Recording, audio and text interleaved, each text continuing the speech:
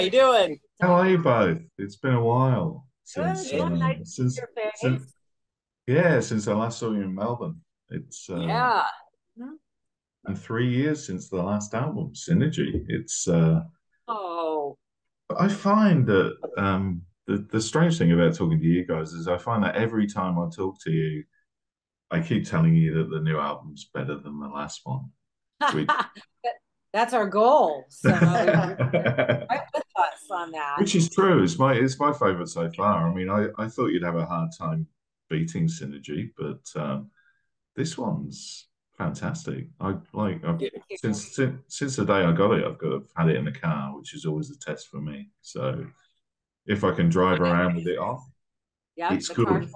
important. So No, thank you so much because yeah, we started working on. I mean, we can get more into this in the interview, but we've been working on this album pretty much since Synergy was done. So we've lived with these songs for a long time. You lose focus. Is it good? Is it not good? Is it? I know we're towards the end. We were just like, I don't know. I yeah, don't know anymore.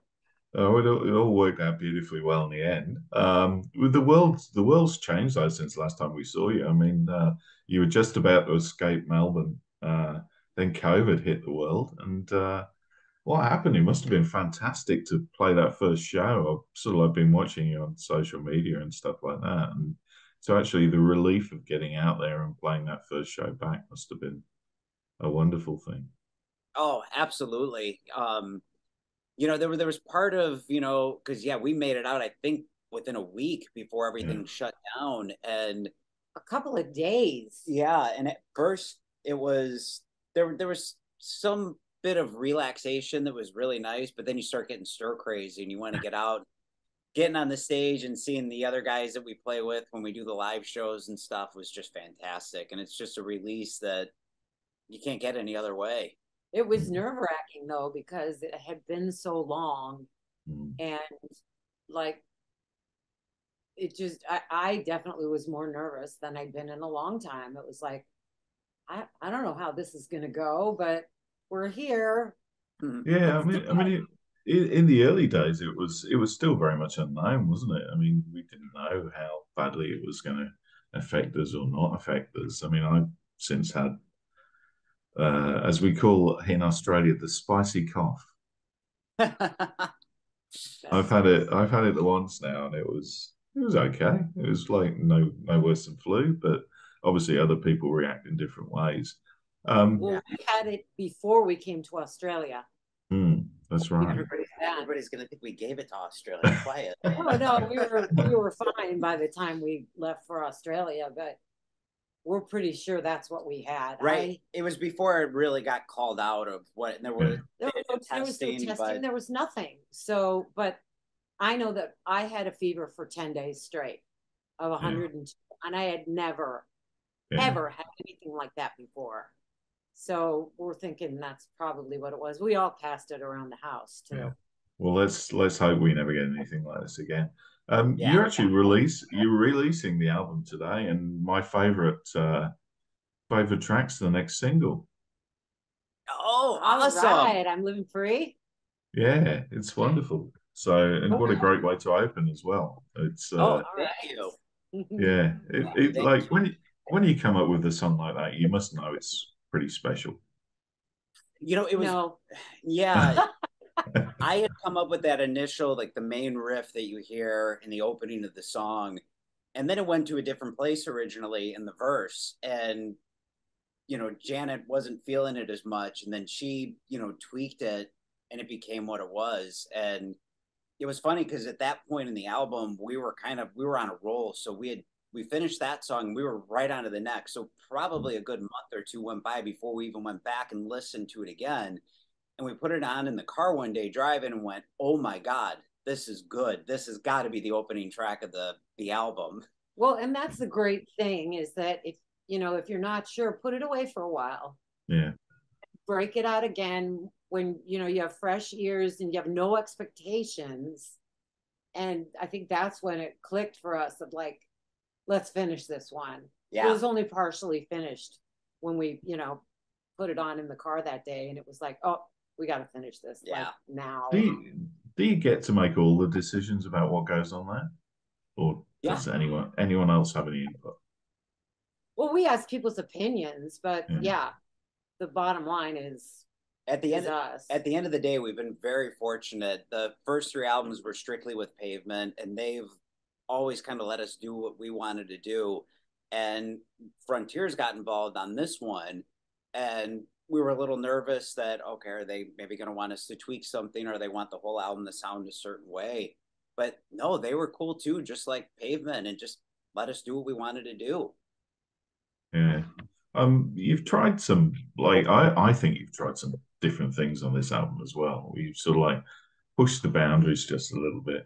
Well, one of the songs I found myself coming back to, and I pretty much the whole album, but "Don't Turn Me Away" was one that just I kept coming back to. There's something about that song. Uh, How did that one come about? I like that you say that because it does the same thing for me too. It's probably one of my favorite songs on the whole album. Um, that song, I remember just it was late at night, and I think Janet probably was asleep at that point, and I snuck down into our studio, and I just started noodling on the acoustic, and I came up with that riff, that opening to that song, and it was something totally out of the that I normally would never. I don't know what my brain was thinking that night, but it went somewhere it doesn't normally go. And the next morning, she heard it, and it was the kind of the same thing. Then she dove into it and started adding her touches to it, and it as soon as she came up with the vocal melody, it all of a sudden took on this almost supernatural life to me. That pre-chorus hits, and it's Yeah. almost ghostly, and it's moving. I don't know. It's Well, like the first time that I heard you playing that, I was like, oh my God, I love that. However, remember, I had a different verse melody. You did. And I was not happy. I was like, something is not right about this. Something is missing. So I tried to get that old one out of my head. It was like, get out, get out, get out, start over, start fresh. And then I came up with the newer melody, and it was much more fitting for my husband's unbelievable. It was. It's a great song, and I also think probably my favorite ballad that you've written so far, "Hold On to You," is it, it's great. I mean, it's up there. Like 35 years ago, that would have been huge, I reckon. On the radio everywhere. Oh, thank you so much. That was another one that evolved a lot.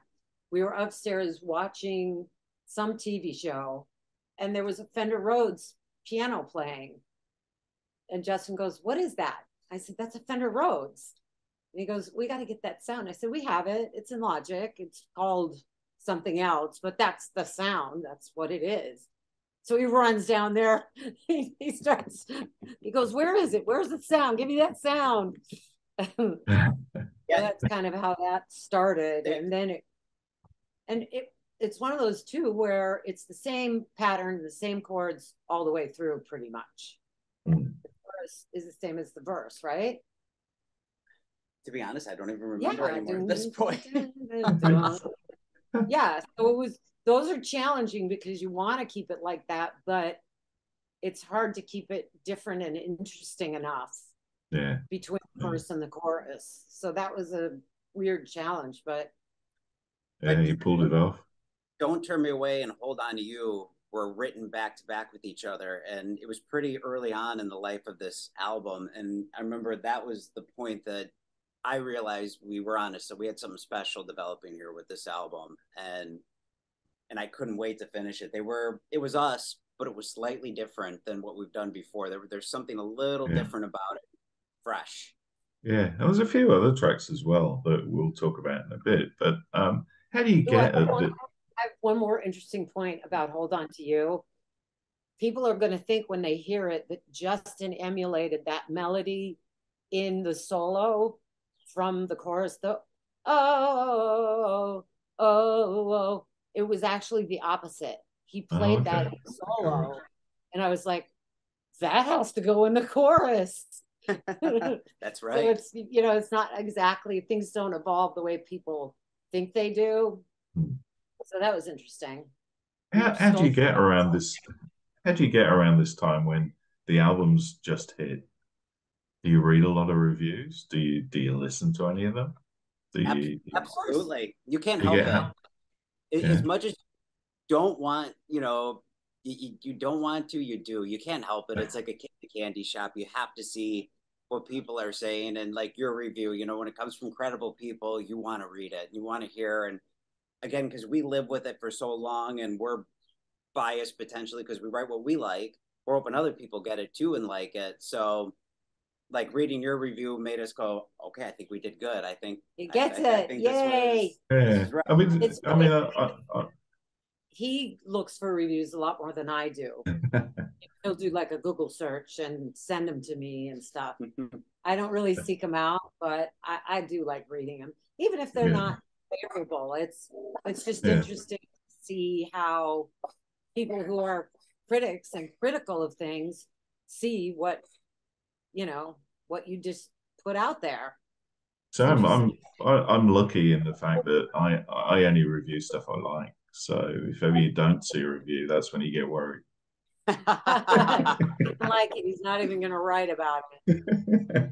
Yeah. Well, why would you share stuff that you don't think is great with everyone? I mean, I just love to think that if someone reads a review and they think, hey, I think I'd like that, they'll go out and buy it. So that's the whole point, I guess, for me. Right, exactly. Yeah, it helps big time. And again, you can tell when somebody really listened to the album, and you do. And I mean, like I found myself, I went and I read your Skid Row review of their last album and the Night City album and stuff because I trust your opinion, and it makes me want to read it even more. Yeah, well, we can't quite talk about the Midnight City thing, can we, at the minute? But maybe sometime in the future, I might save that very soon. That to the end. But you'll see. There's pop in there. What's going on? It's a great song, but where did that one come from? I mean, that was the one I guess that most surprised me on the album. Yeah, I have a little pop princess in me. I'll admit it. That was a great song. One. Thank you. Thank you. That was the second song written for this new album. And I remember I had an idea in my head and came up with that beginning guitar thing and maybe the pre-chorus or something. And then Janet came up with this other idea that at first I was like, I don't know. And then she sang it and I went, oh my God, that is awesome. That chorus is so hooky and it's great. She just took it in a way better direction than I would have. It's pretty poppy, but I don't care. It works. I mean, if it works, it works. Might not be for everyone, but there's a lot more other songs on the album. So what was it's our daughter's favorite. That's what I was gonna say. Her and her friends and their teenagers said, "Oh my God, I love this song." She's like, "Okay, maybe we did something right. We're appealing to a younger of an audience."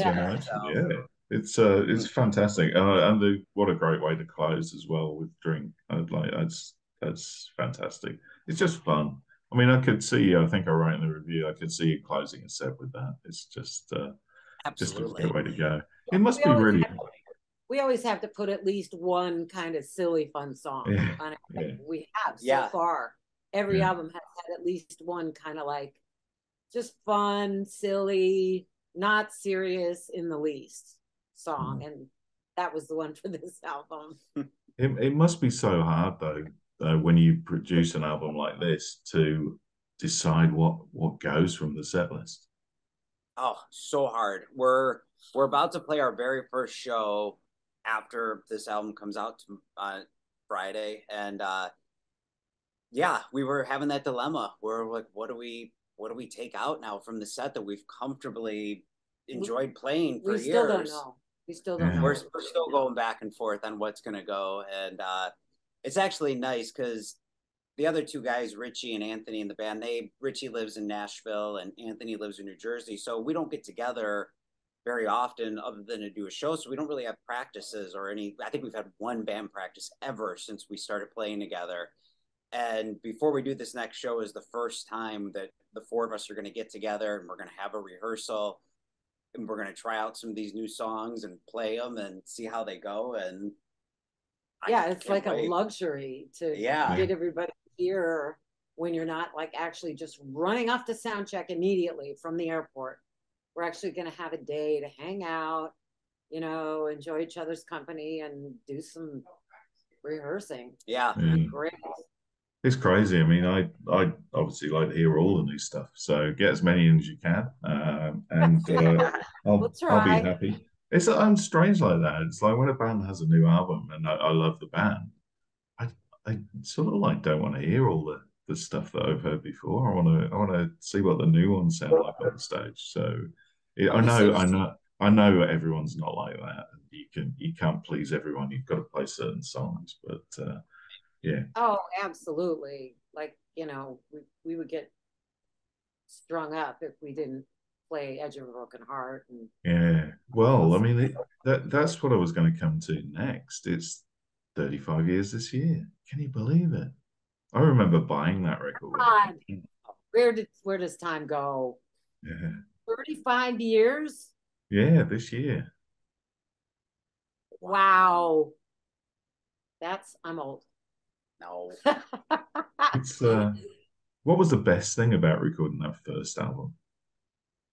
Oh, it was very exciting, but it was also stressful. You know, because we were a live band and we had made some demos and, you know, had some studio experience and stuff, but it was pretty stressful being in there doing it over and over and over and over. You know, it's a lot easier to record these days, I gotta say, because, you know, it's a lot easier to cut and paste and like that. You know, back then you had to have the song down, you did your pre-production, and then you go in and you do it for real, and that's it. There's no like, oh, we'll just cut this part and, you know, insert this better performance or something. It was pretty stressful, but it was exciting, really exciting too. It's still a great album, but I mean, I just find myself saying it like I sort of prefer no strings to anything. I mean, anything you've done, it's fantastic. I've got a new part we're doing now. We've got a radio station that we go and see every Thursday in Australia, and we've just started doing something with a radio station in the UK as well. So we highlight an album every week. This week, I'd like to highlight your album. So I'd like to get a couple of intros from you, and I can send you all the links to which station it is because I think the UK one gets syndicated. So we'll do that. But also as well, there's a section on there that they do called From the Vaults, where you each get to pick an album that you love and select a song from that particular album. So not one that you've recorded, but one that you just think people should hear about. Okay. Or go and revisit maybe. Yeah. Yeah, I need to think on that. Okay. You've already picked a Kiss. I'm debating Kiss, sure. Kiss or UFO. I don't know yet. Okay. But yeah, no, that'd be great. But thank you so much for another wonderful album. I really enjoyed it. It's funny. Last year there were loads of fantastic albums, as Justin probably will agree. But this year it's been a bit thinner on the ground, I think, so far. So currently you're vying for top spot in album of the year. So like to hear that. Right. See, I think Synergy was like second or third pick when that came out. So let's see if we can push it one higher.